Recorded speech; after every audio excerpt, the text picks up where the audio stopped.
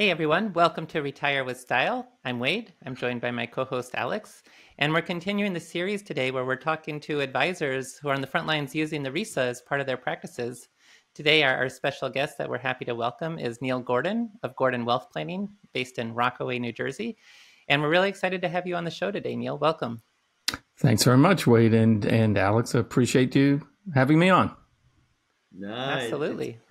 It's great. Yeah, absolutely. How can we not have you on when you have those two books in the background there? I'm waiting for Alex. I'm waiting for your book, unless you have it out and I just embarrass myself.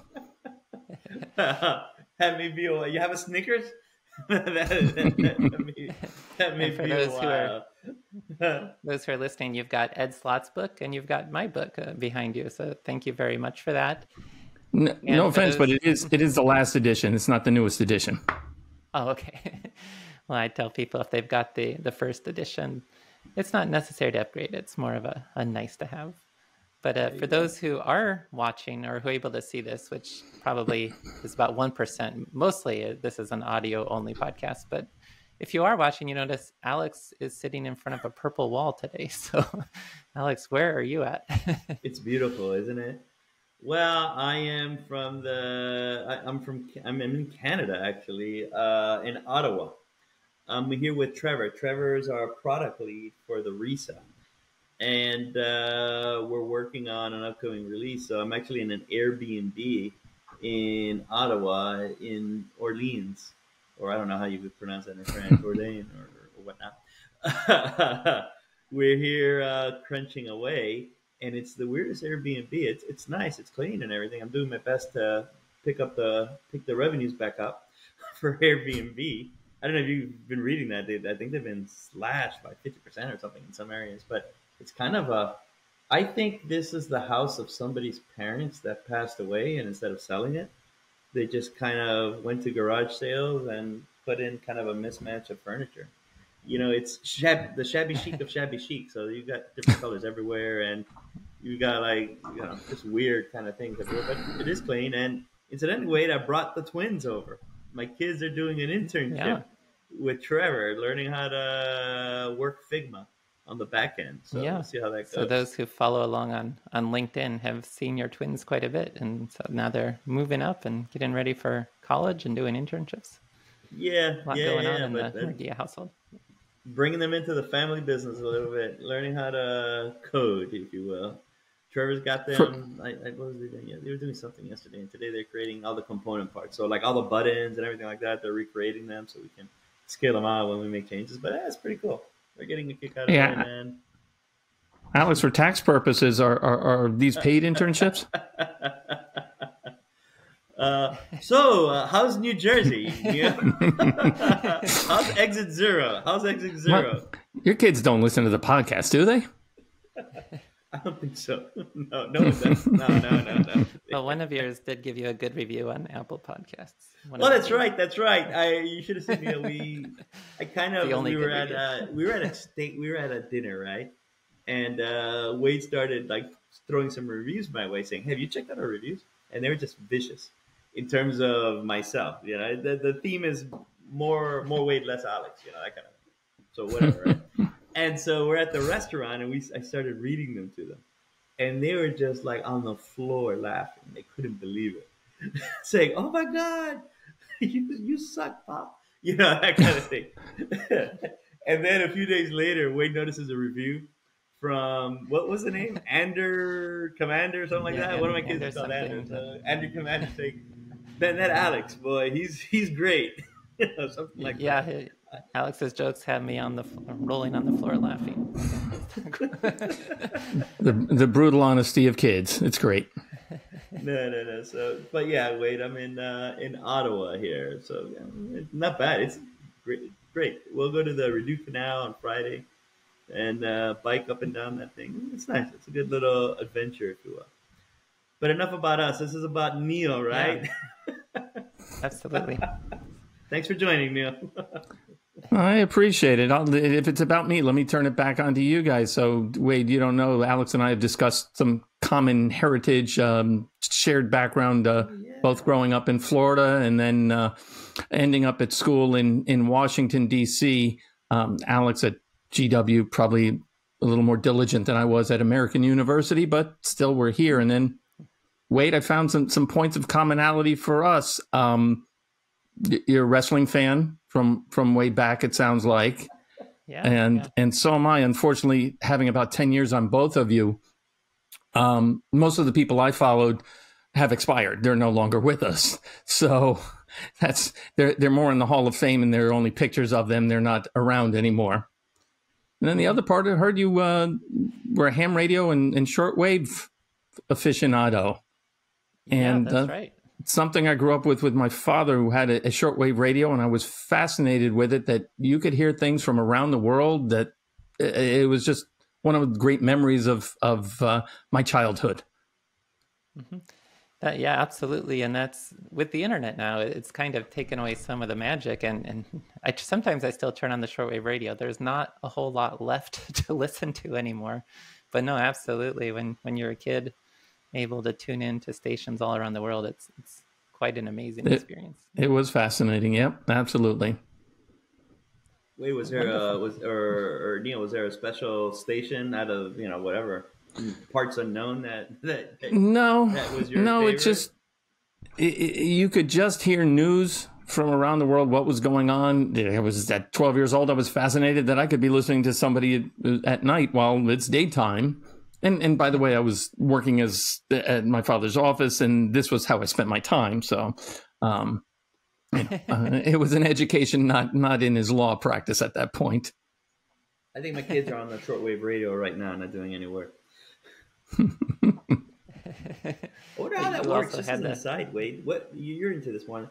What would happen in communist countries, or you just can't have a shortwave radio, especially like in the 80s? Well, right, it could be contraband, and that's in many cases the only way to listen to the outside world was with a shortwave radio. So, but you might have to be sneaky about it, I suppose. If government officials knew you had it, they might not be happy.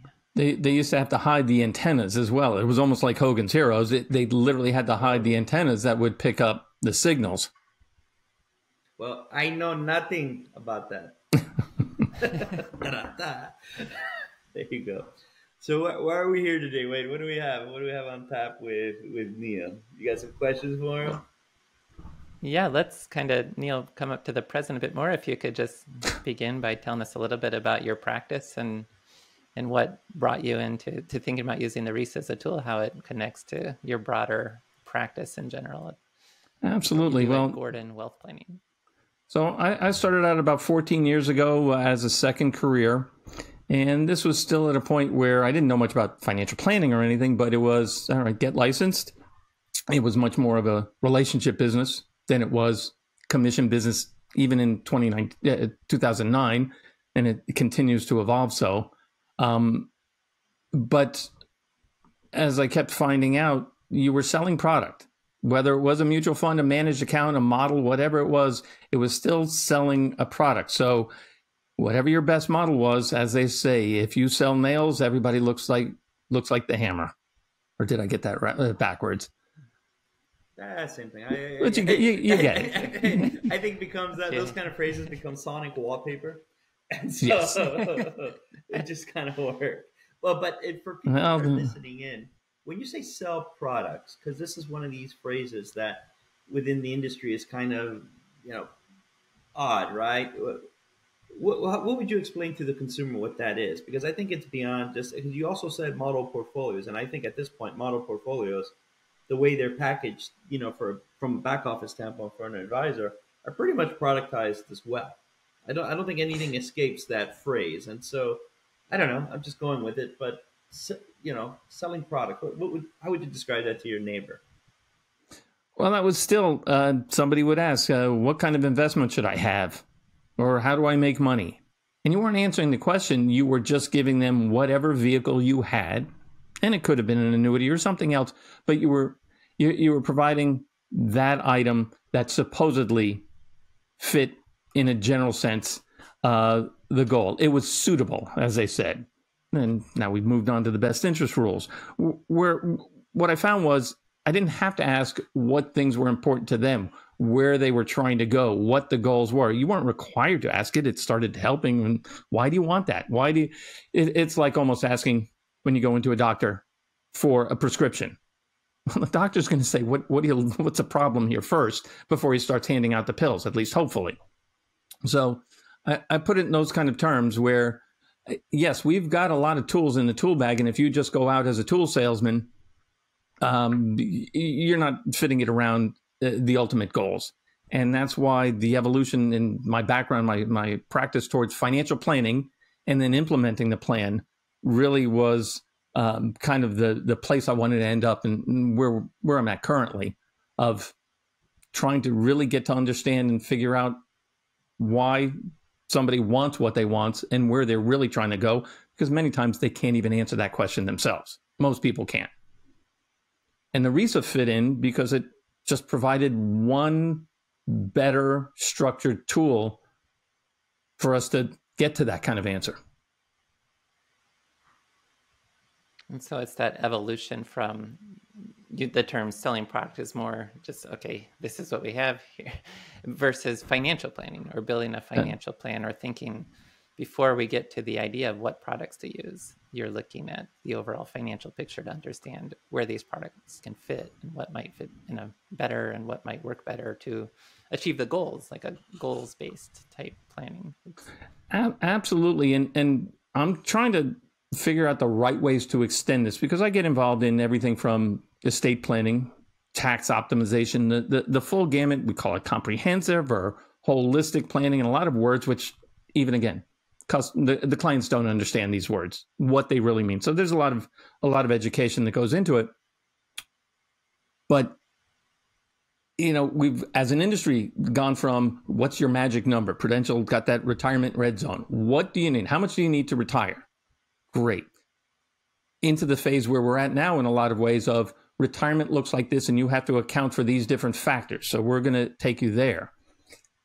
But I'm really trying to figure out ways, and there are a lot of different avenues and resources out there for life planning. Because once they have enough money, once you've given them the protection, once they've got their estate plan, they're protected, they've got their growth, they've got their income plan, these plans are in place, then what? How do they be retired? How do they be old? How do you live a life of, some dignity, which is very hard these days as the older you get and the more help you need, and purpose and enjoying it? So once you tell somebody you have your money, then what? And they give you a blank stare, because it's not anything we've discussed and talked about societally of what is it that you're going to do because you have enough money. So you're speaking of a concept that's come up a lot lately, and you see this with this momentum building around the behavior of finance and the existential qualities of wealth. And I think you're playing with the term of, funded contentment. Once you have enough that you can underwrite your retirement, how do you find meaning or something like that? Or what are ways that you can maximize that meaning? Is that what you're getting at? Well, it is, but that's the first time I've heard that term used. I get I get to a point where I try to explain it first and then tell people, I label it kind of life planning. Just, you have theoretically this pile of paper on the table that looks green and says, "In God we trust," and you can do something with it. And besides the have to, crypto changes that, by the way. No. Yeah, they still, but they put a picture of a Sheena Ibu on there, or whatever the dog is, and we're still wondering. It's about as useful in my terms as having gold in your pocket. Looks great, wonderful, but go to Costco and you can't check out there. So it gets back to still, what are you going to do when you grow up now that you have enough money? What are all the things you want to do that you'll get satisfaction of? And the MIT Age Lab and Stanford and Boston College or Boston U and all these different places are looking at what is it to be old? Okay, and sometimes we have to back into it. How much money do you need for that? And how do you do it with some enjoyment and satisfaction? So it's kind of getting the concepts to people beyond, do I have enough money? And those worries themselves. but we have to get there first. It's still a building block of what's the plan, what's the retirement plan, what's the income plan, what are your taxes, Social Security, and all the other components. Sure. And how do you find the RISA playing a role in this, if you do? So I don't even want to lead the witness, in that sense. I'm sure you do. But what role, from an order of operation standpoint, do you see the RISA playing in that sort of precursor to the situation you were explaining? Well, simply how I tell people is it is an assessment tool to just help you figure out with these answers in kind of a structured way that you'll like to have the process be in one format over another. You might want to have a lot of your returns from the market and enjoy that level of risk and reward. Or you might want different things. Couples almost always. I don't know that I've ever had a married couple agree, which is fine. But now I've got a piece of paper that tells them I'm not the referee, and we're going to figure out a way to accommodate both of you. All right. They got rid of that referee shirt a long time ago. And it has helped just define a set of languages and concepts. And again, if I'm just telling them about behavioral finance and I tell them the questions, that was good, and I've established my own process for it. You guys did a better job of making it a more structured, more scientifically based process. And it has a little more credibility than me just telling them, here's how I think you are from our conversations. Now we've got if it's on paper, it's called empirical data. So it just adds to the credence of it. That's a good point. And does it affect your philosophy about what you want to do for this client? Because there's two ways to read what you said. Okay, we just address the issues and we surface them, and just recognize. There's a point of view in psychology sometimes that just recognition of something is in and of itself sort of a way forward. But is that where you leave it, or do you also use this information to construct starting points for a retirement income plan for folks? You take that. Absolutely. Now, before this, my process still was kind of an all of the above in the tool bag.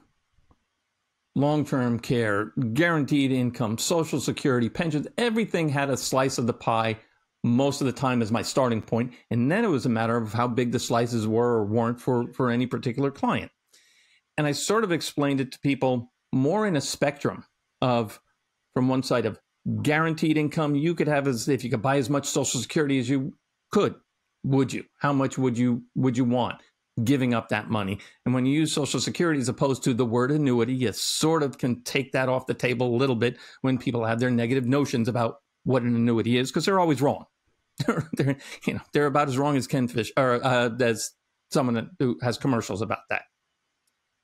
And I explained it along the spectrum, and I said, people are not one end or the other. They're somewhere in the middle. And what you guys actually did was you took the spectrum and turned it into four boxes, because there was crossover. There is crossover to it of, people like some amount of guarantees, some amount of guardrails, some amount of flooring. I mean, there's so many different methodologies that we call it. And I have a feeling it's a big mix. But by taking and turning it into a quadrant, you got to overlap things as opposed to my linear view of it. And it kind of helped me define it a little better for people. No, that's a good point. And Wade, you say this really well sometimes. Not sometimes. You say this really well all the time. I should have said you sometimes. No, whatever. I'm going to mess myself up. But it's usually you're right about the spectrum thing. What I started thinking when you were going off of that, what the quadrants I think made Wade and I realize in a funny sort of way is that two strategies, income protection, which is safety first and commitment orientation, and total return, which is probability based and optionality, there's a congruency with them. With each of the strategies have their own internal congruencies on those two factors, and you can see why they're at different sides of the spectrum. The strategy, but it was looking at time segmentation and income and risk wrap that we came to realize that these are kind of like behavioral plays here, right, Wade? Do you want to go into that? Right, because of that, the evolution of time segmentation is just a different way to behaviorally frame your investment portfolio. And risk graph is a different way to behaviorally frame the idea of building an income floor with part of the assets and having the upside potential of another part of the assets. But yeah, Neal, I liked how you were expressing that idea of the guaranteed income versus like growth. But then, and that was a factor that I think was clear, this idea of probability based versus safety first. But then it was this optionality versus commitment and how that entered the conversation as well. That I never really thought of that as that's going to be the other primary factor, but it's something that comes up a lot. And many advisors who are more total return oriented always talk about that optionality angle of they could never commit their clients' assets to anything. They need full optionality. And as it turns out, no, there's a lot of people that actually like the idea of committing to a strategy. And I would tell you, I agree. I would say that, and again, I start out with, if you could buy more pension, if you could buy more Social Security, more guaranteed income for life, would you do it? Very few say no. It's a matter of how much. Cover just your essential expenses, cover the nice to haves, cover the, really aspirational stuff. And as advisors, we know you can't put everything, well, most people wouldn't, few in the industry would, but put everything into the VA or the guaranteed income, because you have to have the liquidity. You have to have the backup. You have to have the growth for inflation. You can't just be in all income necessarily.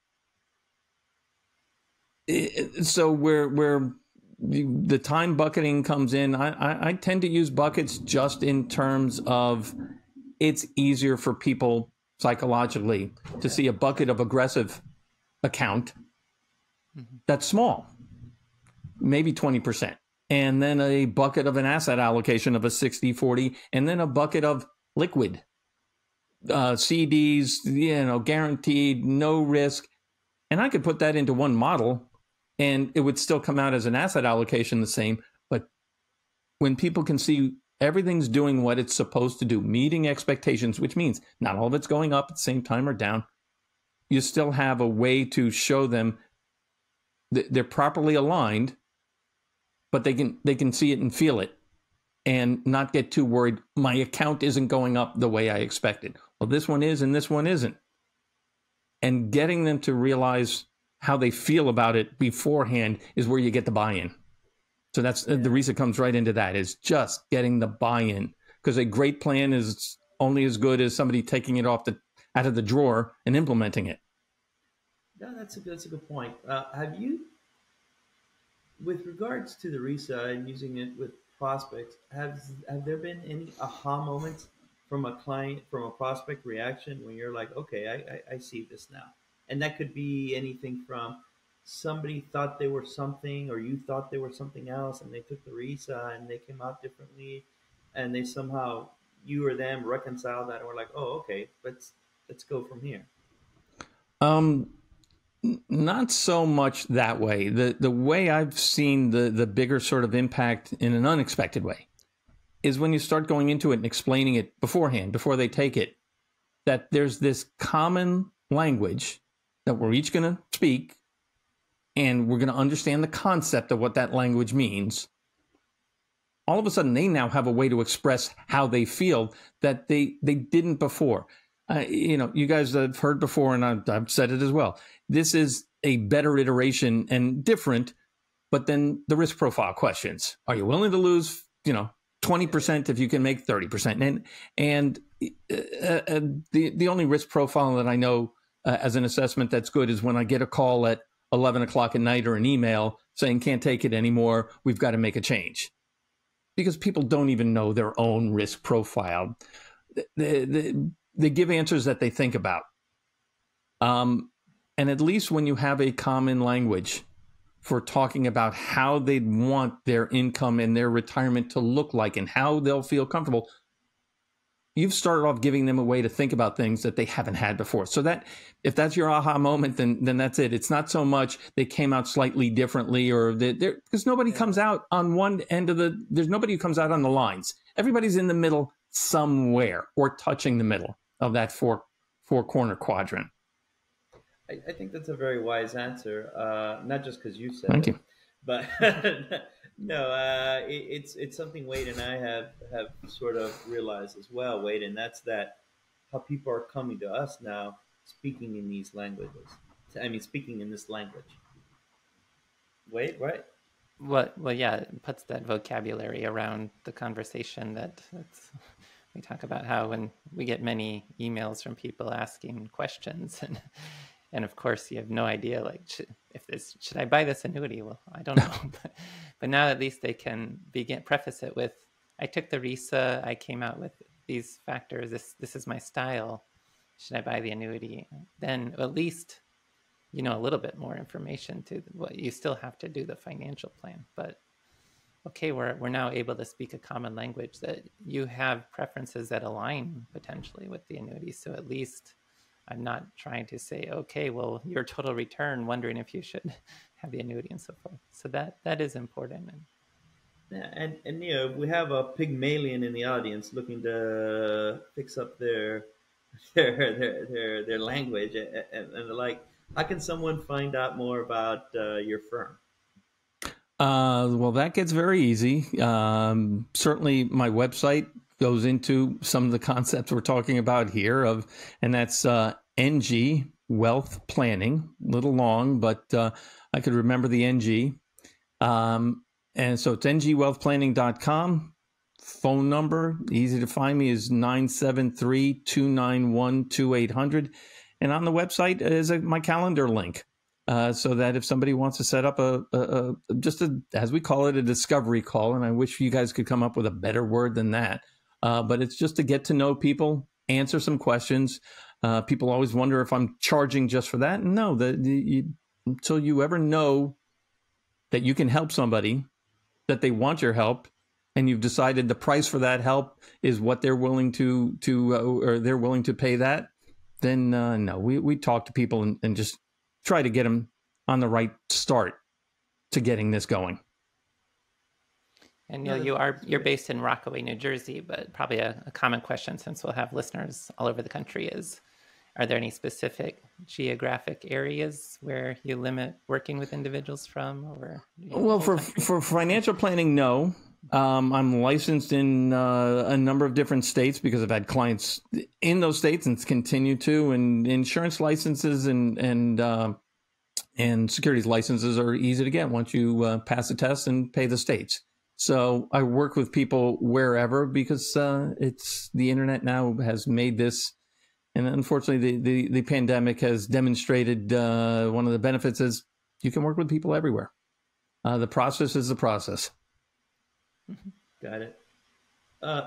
Going back to the RISA, we spoke about the prospecting. Have you used it with existing clients? And if so, at what stage do you sort of bring it up? Well, I have. Now, I've had clients who, for years have had a plan, and we've fleshed out how to, and through experience, and a lot of it is still, trial. I hate to say trial and error, but there's just the experience of, this is working, this isn't, what do we have to change?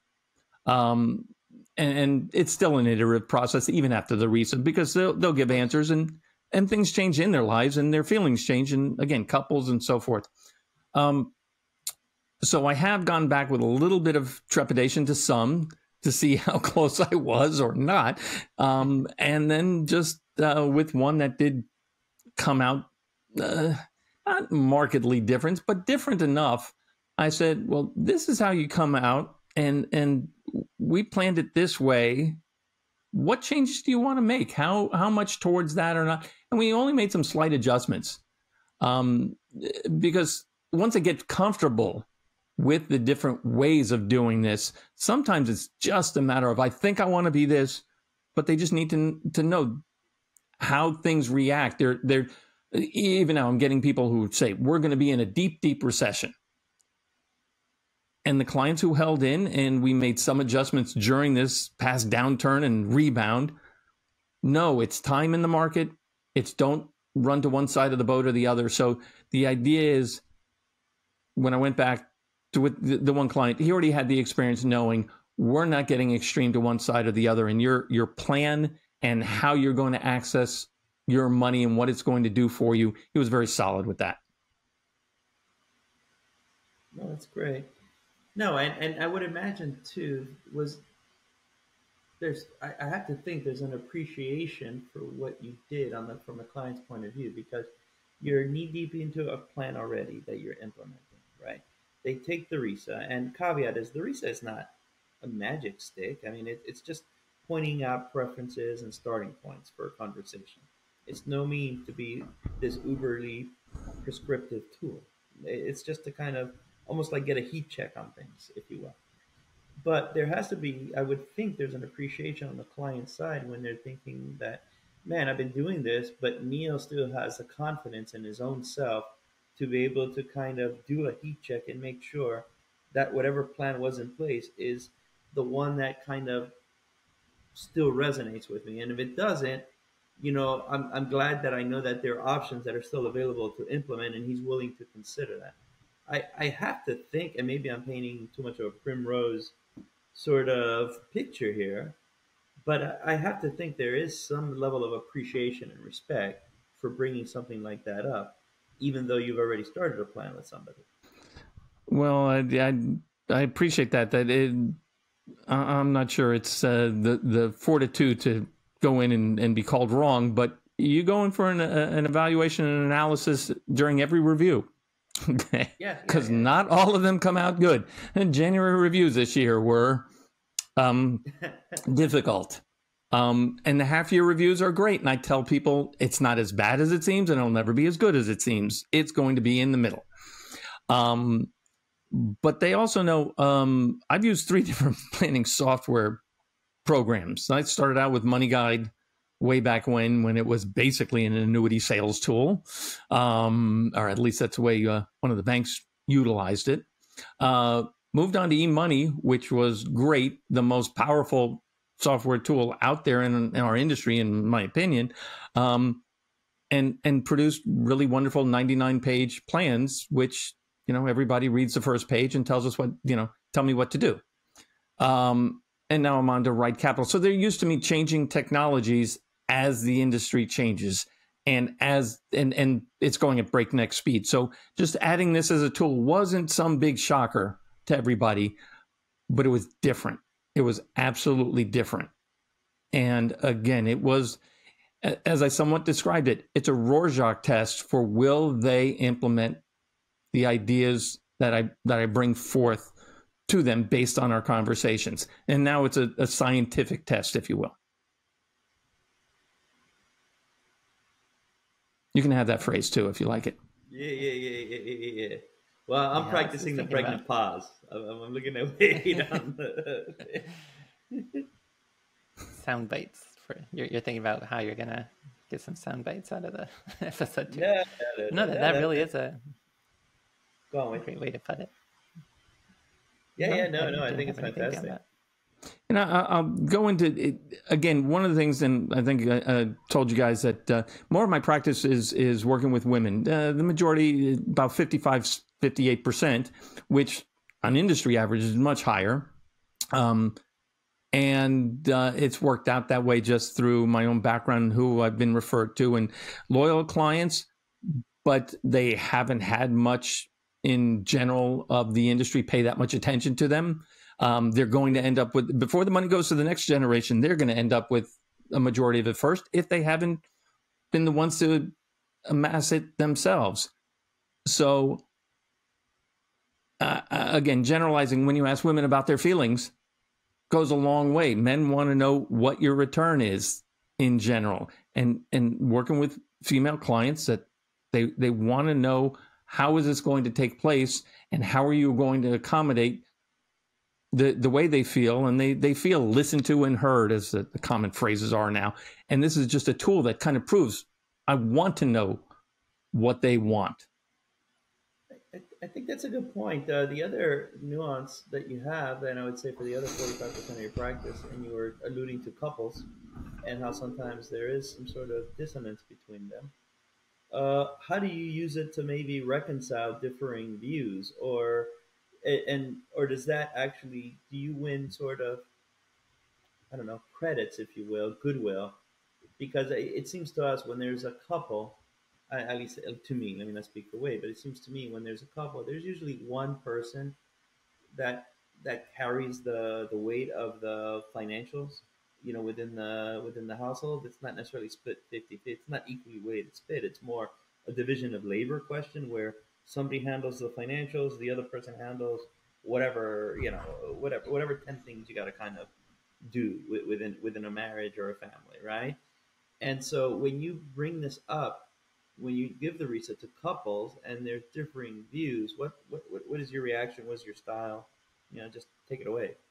Well, number one, throw some gasoline on that fire and let them sort of duke it out a little bit first. Try to facilitate the conversation that they are gonna like, okay, so this is, if I hear you, this is what you want that, and what adjustments, here's what we have to work with.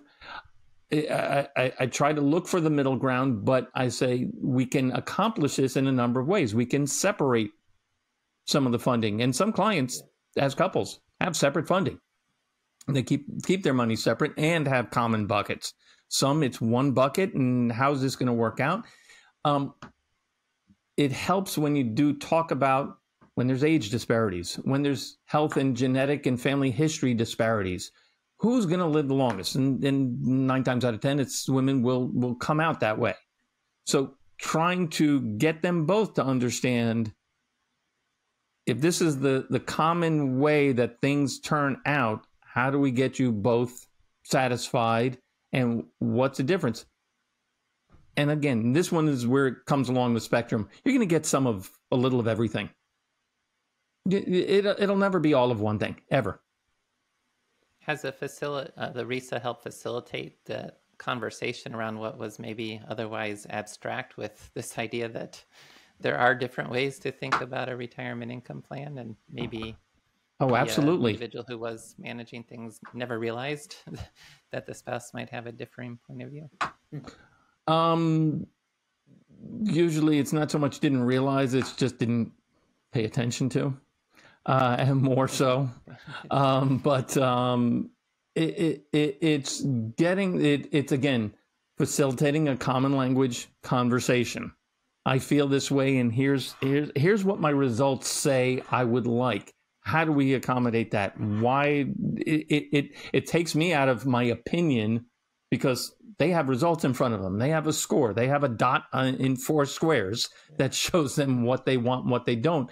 And there I just take over of trying to show you can have both to some degree, to that you're both satisfied. It's not black and white. So it's not so much of a fight. It's let's talk about our areas of agreement. How do we do that? And again, it's usually going in for some combination, and one party will tend to acquiesce a little more. And usually, again, it depends on all the other factors here. You have it's really fun when you get a blended family, second marriages, and then different children. And the RISA helps me focus the conversation of I like your kids and I don't like your kids. And boy, those get a little more difficult. And they're so common these days. 25-30% of the conversations I have deal with blended families and what's happened and who gets what. And I tend to try to put it back to the most important part, which is how are we going to make sure you have your money through and don't run out? The kids will be fine. Great point. Okay. Sometimes, and it gets to that also. Even how many parents will fund their kids' life at the detriment of their own retirement? Another way to kind of help them stay away from that. What do you think? What's your take on something like that? You see that a lot? Me? Yes. No. Yeah. Oh. No. There's many cases where I kind of really indicate what somebody's doing with their money and helping fund their kids. And I say I wear 2 hats. I'm the dispassionate advisor, and I'm a parent. Yeah. And it's not an easy decision. Tell your kids, go get a job and get off the couch necessarily, or whatever their issues are, that you have somebody feels the need to help them at the detriment of their own retirement. You really have to point the numbers to that. And then when it gets to be a couple, you're really trying to find a way to walk the line in any document like the RISA, which has empirical information back to them, takes it out of I think into, well, here's what you've said. So it's a helpful tool that way. Now, you've pointed out a couple of cues that we've been hearing indirectly, Wade, is that it's funny, right? Because good advisors have a level of humility about them, right? It's not, they don't want their advice to sound like it's coming from the mountaintop. And that's why, that kind of thing, because it just doesn't feel right to them, I think, naturally. And so a lot of folks have pointed out that the RISA kind of provides this third party informational thing where it's like you said, it's not a matter of opinion anymore, of my opinion, Neal the Great. It's a matter of how you answer this empirically backed battery that indicates XYZ. And so based on that, I'm going to take that information and give you, my interpretation of it. But it wasn't sourced from you, from your sort of point of view. I think we get that a lot. And there's an appreciation from a certain level of advisors because it provides that empirical sort of output that an advisor can point to help guide, to help start the process. And I think that separation of church and state, when it comes to this mountaintop advice, I think is appreciated by a good number of advisors. Wouldn't you say, Wade, we've got in that kind of theme a lot? Mm-hmm. Yeah. Thank you, Wade. Man of few words. Man of few words. Yeah. Either that or he didn't agree with me and he's just saying, yeah, okay. Just well, Alex, is he starting to sound like your wife? Sure, honey. Yeah, whatever you say. No. Sometimes you gotta let Alex talk. Yeah, exactly. All right. Well, that's been great, man.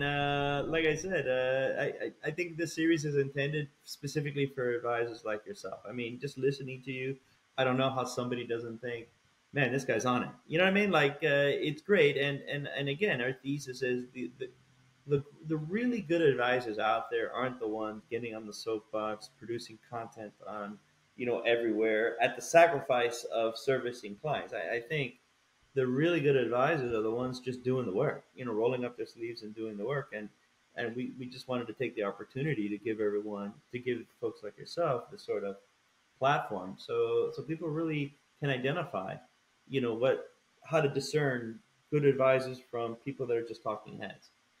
And so I thank you so much for being on this. I really, really appreciate it, from that vantage point. And, well, I'm appreciative that you guys did come up with this. It seemed like somewhat self-serving to work to use in your own practice, and then all of a sudden you figured out, if it works for our clients and our prospects, maybe the rest of the world could use it.